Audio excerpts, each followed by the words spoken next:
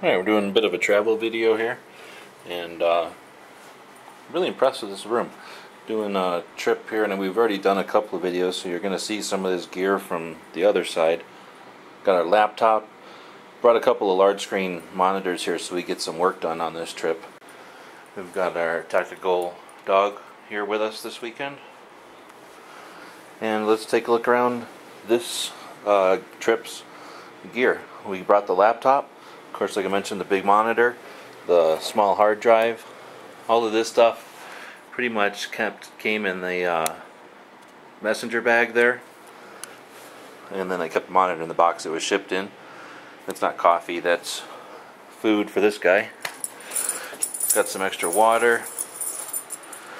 This room actually worked out pretty well with this table, and I can't tell you how many times we've traveled and we don't have a table, and it's horrible. I really find having a little cordless keyboard and mouse with Bluetooth are the way to go. If your computer doesn't already have it, these little dongles work well. We've got the power strip there, and everything running off of that and charging up. We do have some of the stuff being charged up over here from that outlet though. This time I'm running from the Spec Ops THE bag. I like to obviously keep a couple of pistols handy. We're not too far from the border where we happen to be this weekend. Brought some stuff for videos. Take a quick look at the support gear. This has changed a little bit from some of our other trips. And I also want to talk about this little wallet, which I've been just liking more and more every time I use it. I'm not going to get into that bag. That's just my normal stuff. Cameras, guns, extra ammo.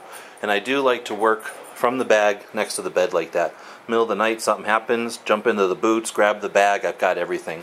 I happen to be working on the computer here, so the gun's over there, but normally it would just be in the bag with me. And I do have a whistle and my flashlight here handy as well. Flashlight must be in the bag. Again, at night, it's all going to be staged so that I have fast access and I can get out. Let's take a look at the support gear. Same old camera insert from guys at Zotac. Great stuff, works great for me.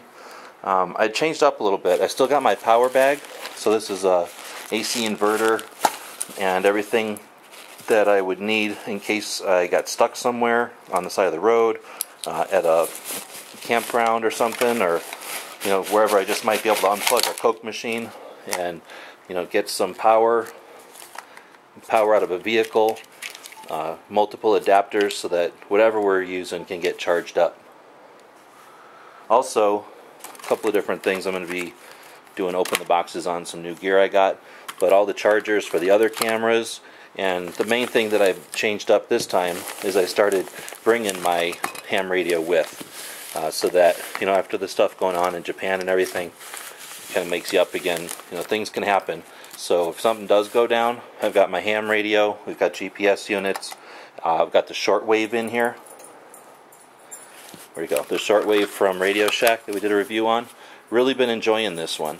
The way that we're running this week is I'm taking this stuff with me when we're out doing our coverage, so I've got it all packed up, but I've been using that as my alarm clock.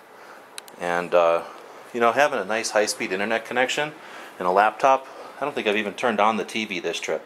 So thanks to everybody on YouTube who's making videos, because definitely better options in my opinion than watching the TV. Everything else in this is pretty much the same. It's our spare cameras, some support gear like batteries and 550 cord. I always bring a craps felt and some dice and a deck of cards. Again, just in case you get stuck somewhere, it's easy to start playing some games that way. Some batteries. And then, like I say, the radio and some antennas. So support gear changed just a bit in that I started bringing the ham radio along with me. And I want to talk about this wallet real quick too in this video. Again, Spec Ops. This is their shoulder wallet.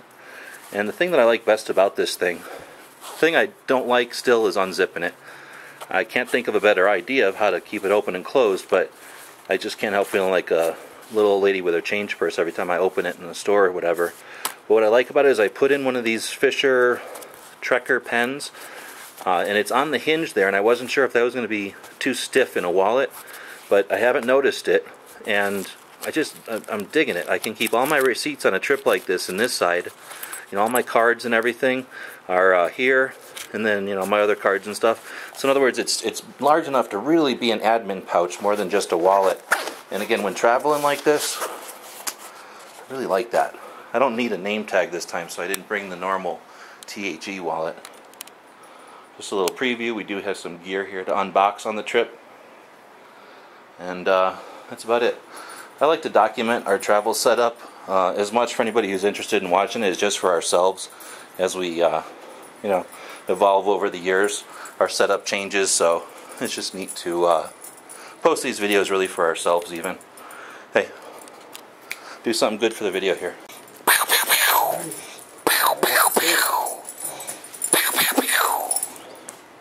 Alright, thanks for watching.